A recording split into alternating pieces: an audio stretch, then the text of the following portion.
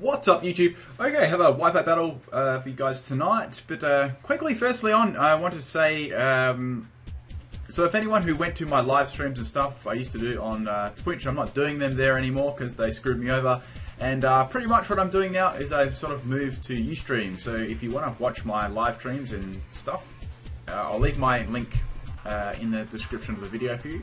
And they'll be on the same time each weekend and stuff. I'll probably be doing one this weekend if everything goes right. But if I don't do it this weekend, it'll be every single weekend from then. So if you want to go there, and if you want to have a battle against me too, I do tend to do some battles there during the week as well, because it's like a chat room too.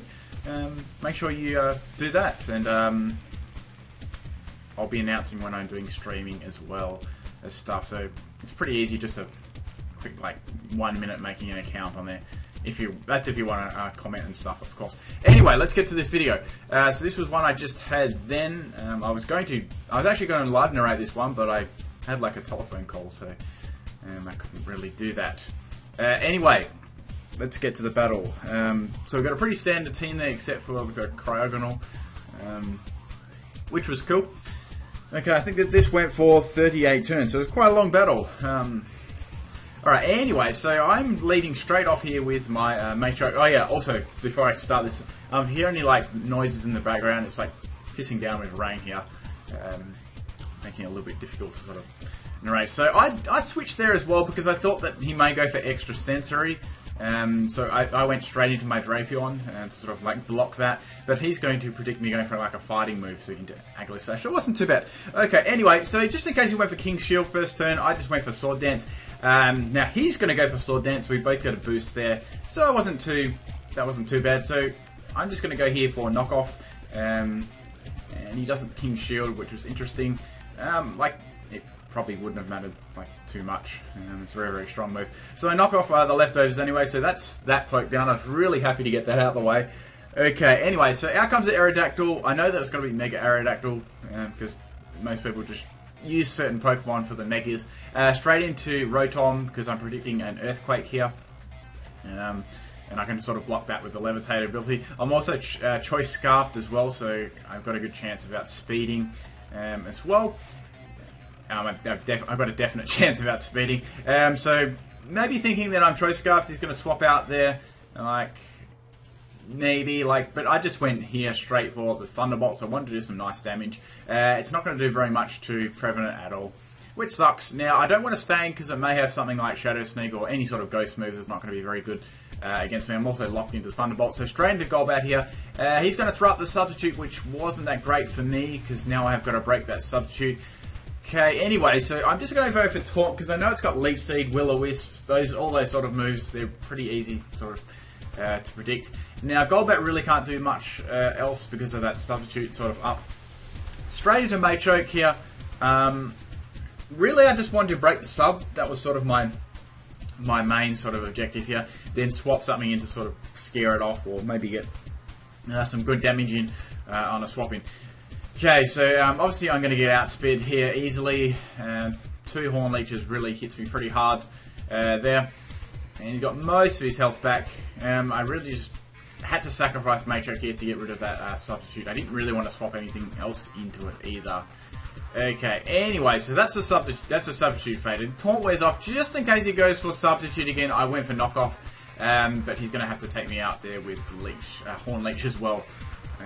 But that's alright. I did actually anticipate that he could attack me there, so I was happy to lose Machoke there, unfortunately. So straight into Golbat again. Now this time I went for a Toxic because I knew that it would switch, probably predicting me to go for like Taunt again. Out comes the Mega Aerodactyl. Now, I was thinking long and hard here whether I should swap because I know that had to come up.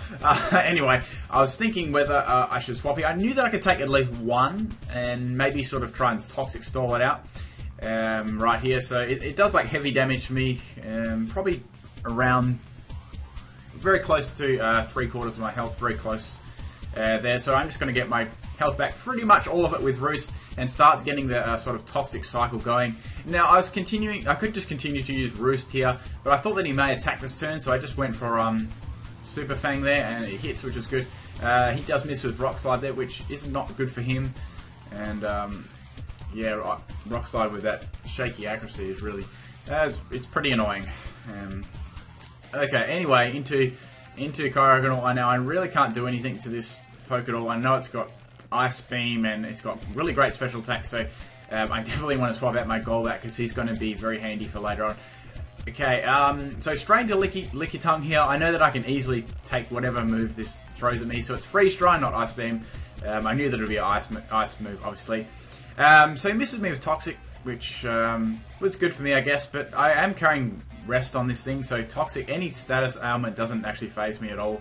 I can just go to sleep and use Sleep Talk. It doesn't actually worry me at all. Okay, I get a Parahax with Body Slam there.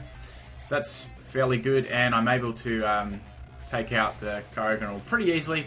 Then again, it really couldn't have done too much to me other than use Toxic and maybe hit me with another Freeze Dry. Lickitung pretty much easily walled that. Okay, so he's going to hit me with Will-O-Wisp here.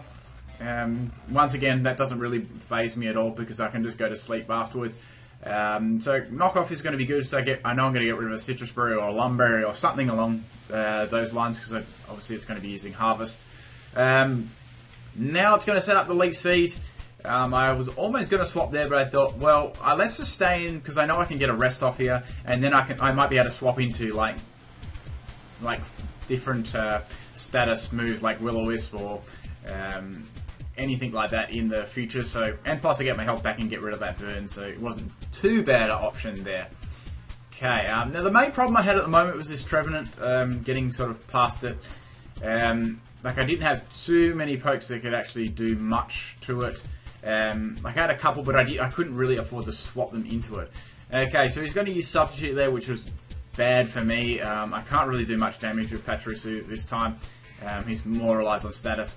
So I'm just going to U-turn the hell out of there and swap into something different that can actually break this up, or pretty much stop all those little annoying moves like Leech Seed, Will-O-Wisp. Okay, so with Leech Seed up now, that's going to be giving him lots of health recover. So I want to go Taunt here because I want to make sure that he pretty much has to attack me on my next Pokemon that I can bring it in. So Taunt here, I really wanted to force him to go for Horn Leech now, which was his positive that it was his only attacking move. So Leech Seed, Horn Leech, Will-O-Wisp, and Sub. So Horn Leech was the only attack. Damn, you wouldn't want to come across a Swords Buck. Okay, so straight to Drapion because I know I can absorb that Horn Leech really easily just with my typing, and it's not going to do very much to me at all. And I can easily sort of fire off a knockoff to get rid of the Sub as well, which I do. So straight away I get rid of that Sub, which is great because he is taunted and he can't set up that substitute no longer.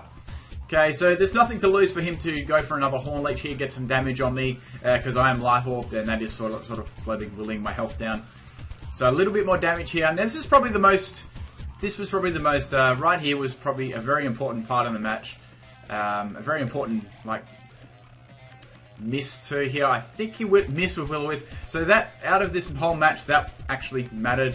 That mattered quite a bit because my Drapion was able to dodge that burn. But really, the Toxic and stuff before, I don't think really would have had much of a bearing on the match. But that burn certainly would have had somewhat an actual bearing on the match.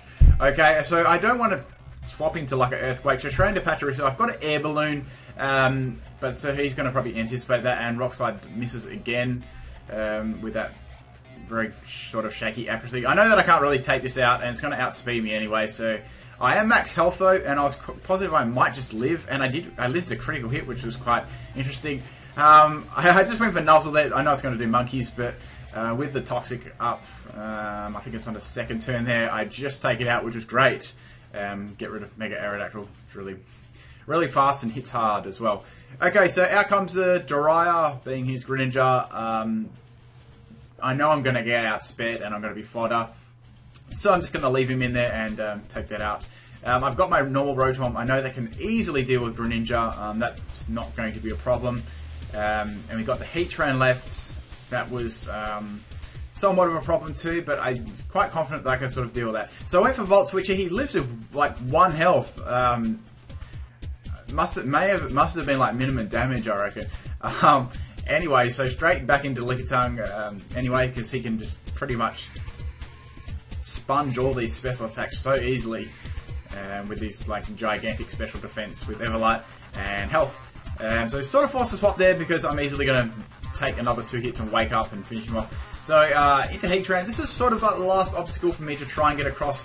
Here I was in a pretty good position with my pokes as well. Like I had a couple to sort of sacrifice against this this guy. So I knock off his item and it was a Assault Vest. So I was very happy to knock that off as well. If it came down to me attacking his Heatran with my Rotom, which I didn't really want to do because I knew that I'd sort of be in trouble there. I was really sort of saving my Drapion for Heatran as well.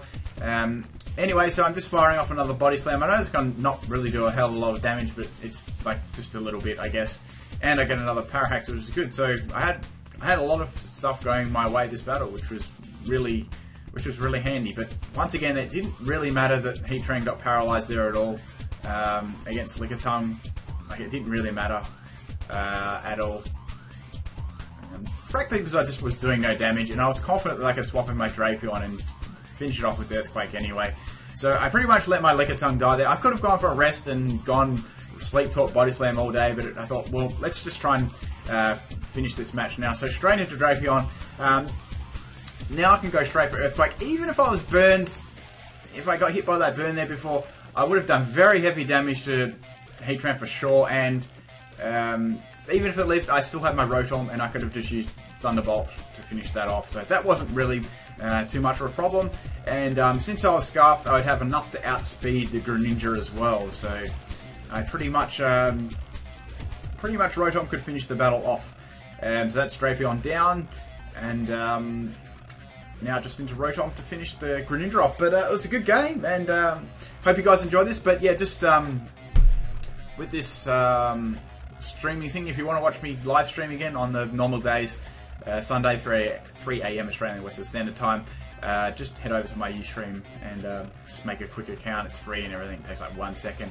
And if you want to do, I had like a really good chat going on my other one, but if you want to like be involved in that again, that's there as well. I do take battles from there throughout the week as well, and do some multis and all that sort of fun stuff. But I will be hosting them there as well. So hope to see you guys at my live stream again.